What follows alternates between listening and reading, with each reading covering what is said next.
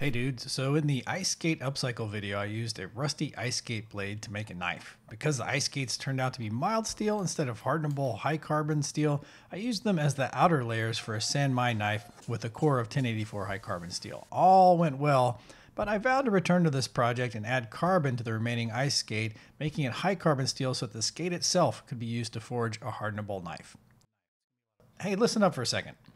I make knives out of lots of strange stuff. Check out this knife forge welded from 1/8 inch rods. If you like this sort of thing, I put links to videos of this and other cool projects in the description below. All right, on with our project. All right, as you can see, I'm going to want to press this a little flatter before I carburize it. So I'm going to take it to the press it flat. It's going to sort of bend this way, I'm sure. And then we'll cut it up into chunks, throw it in our canister, and get our groove on.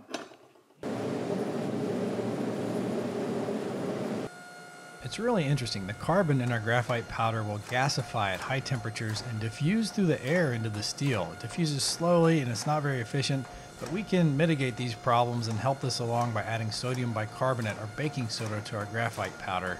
You'll see me do that. Now for every hour or two at high temperatures, we should diffuse carbon about 0.5 millimeter to 1.5 millimeters into the steel. Lots of things affect the penetration of carbon, such as the alloy composition, so this may or may not work very well.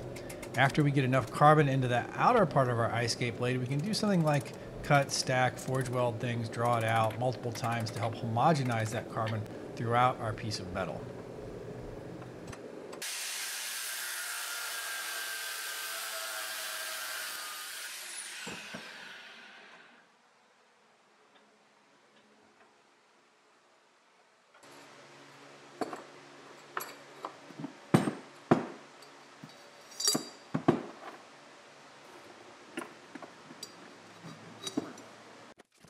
Here it is, that graphite powder and baking soda mixture I was telling you about. Now in the past, when I've done this, I've used a 10% mixture of the baking soda, and I'm just going to eyeball it here.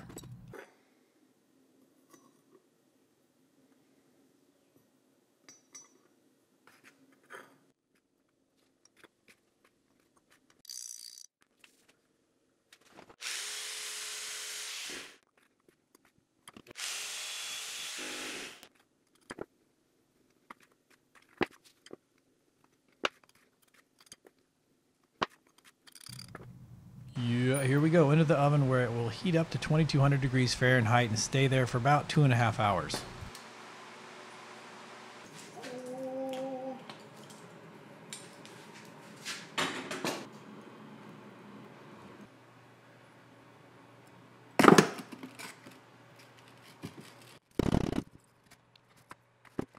Yeah, I mean, I don't know what this is supposed to look like, but I don't see any blisters or defects or overcooking like I've seen in the past with some projects.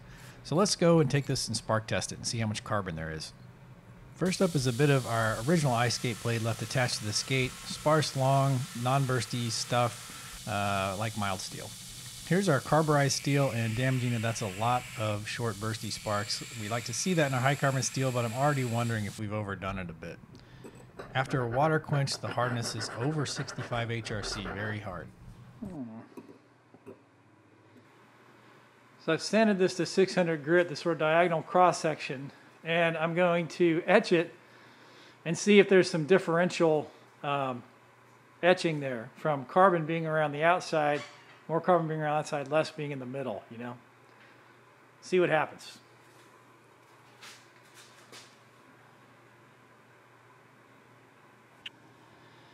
Well, there's no sugarcoating this. This is exactly opposite of what I was expecting.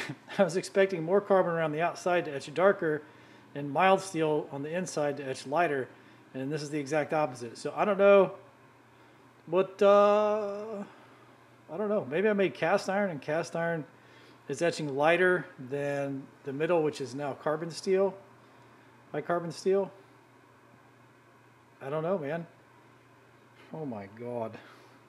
All right, so I've ground down all the way around to the interior dark etching core, and I'm going to go spark that, right? I'm going to see how that sparks. Let's go. Yeah, the outer layer doesn't look like high carbon steel. It looks like it has too much carbon, like it's maybe cast iron. I can't make a knife out of that. But the core is sparking great. Yeah, that sparks like high carbon steel. And so I think there's excess carbon around the outside, and that core is what we need. All right, there's too much carbon in here. This is either cast iron or something close to it. It's going to be too brittle to make a knife out of. That middle black portion that we saw end on end is perfect. I think that's still pretty high carbon, but it would probably make a good knife.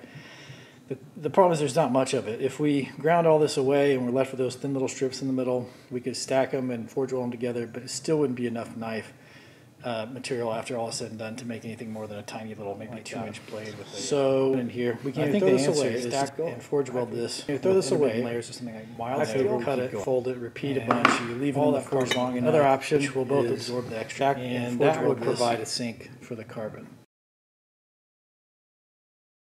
The idea was to put carbon pore material in between these layers, and it would absorb the extra carbon, especially out of this area here.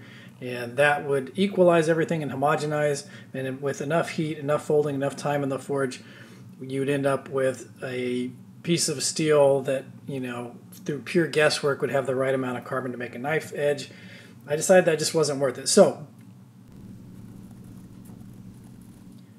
since this outer edge has too much carbon and the middle has just the right amount of carbon, what I'm going to do is grind away this area on both pieces so that we're left with just this against this,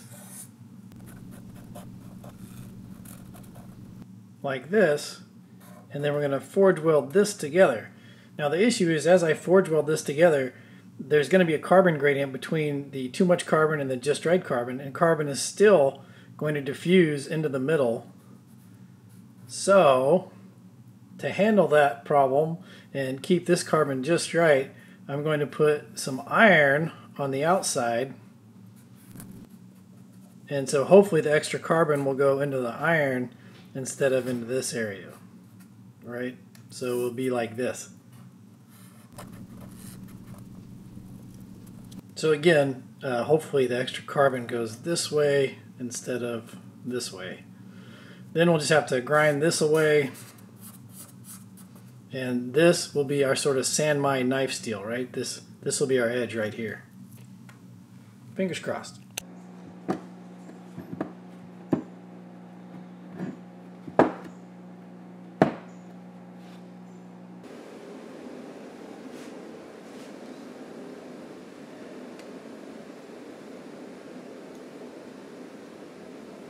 Yeah, let's flux this baby up and get it up to forge welding temperatures so we can get this thing welded up.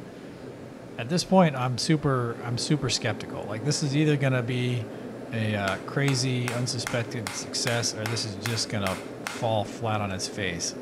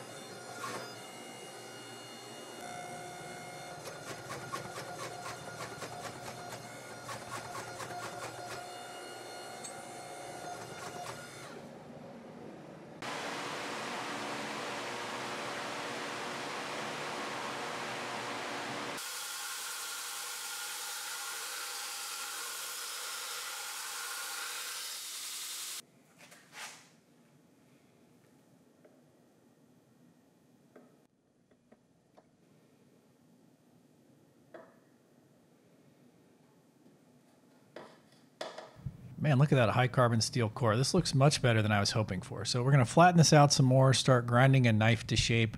And while that's going on, I'll tell you about the heat treating.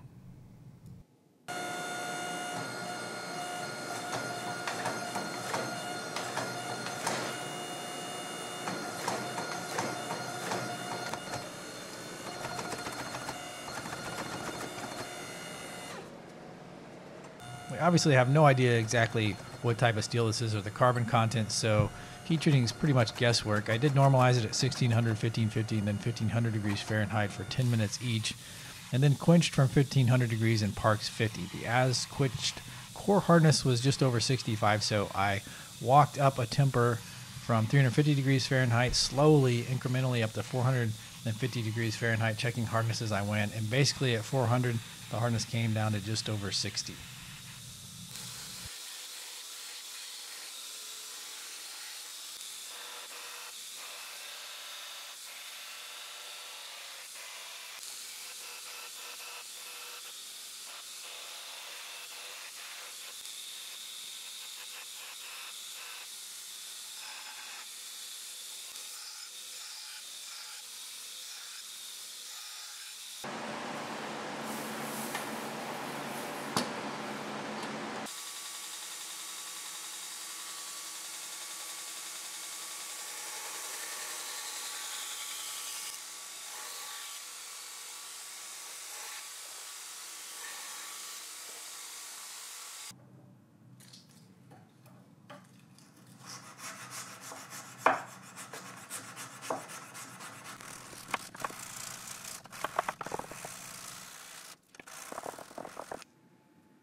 So there it is. The ice skate blade is now a knife blade after adding carbon to it. Very cool. Should I do some cut testing? Yeah, maybe next time. That's a good idea. I'm more than thrilled with this result. Can't believe this came out so well. What do you guys think?